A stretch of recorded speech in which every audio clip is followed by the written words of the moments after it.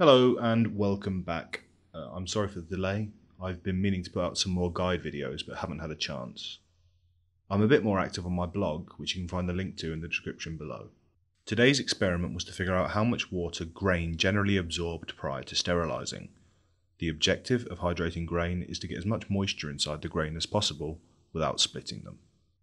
For those who don't know, grain spawn is something mushroom growers make to expand their mushroom culture before either expanding it again or inoculating their substrate with it.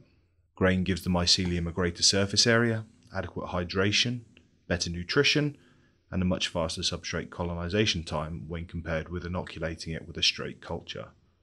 I chose what I think are the three most common grains used both in light commercial and hobby mushroom growing: wheat, rye, and wild birdseed.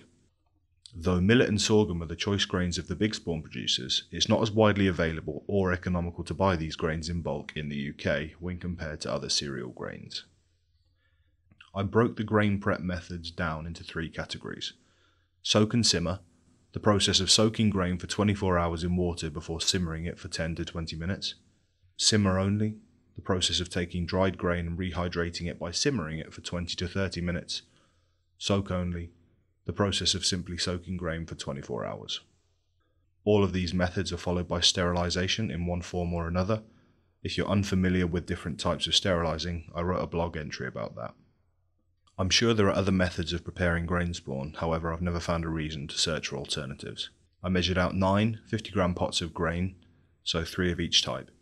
I individually hydrated 6 of those pots for 24 hours in 400 ml of warm, initially, water. To make it as fair as possible, I gave everything equal treatment. I started by simmering the simmer-only grain for 25 minutes. Next, I simmered the soak and simmer grains for 25 minutes. With the hydrate-only grains, I did nothing except drain them for 15 minutes on a sieve to remove any water piggybacking on them. I also allowed the grains that had been simmered to steam dry for the same reason.